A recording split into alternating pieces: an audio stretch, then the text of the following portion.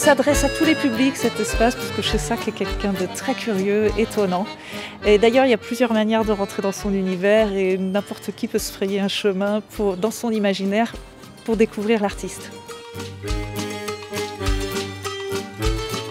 Cet espace est dédié à l'artiste qui a vécu ici, à Sainte Florence, où il a peint les toilettes de l'école, qui sont aujourd'hui monument historique. C'est le plus petit monument historique de France.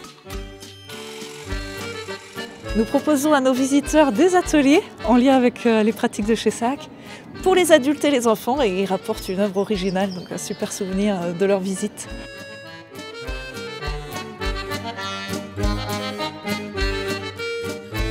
Je vous invite à venir le découvrir en traversant les différents univers de la mystérieuse boîte à sucre bleue.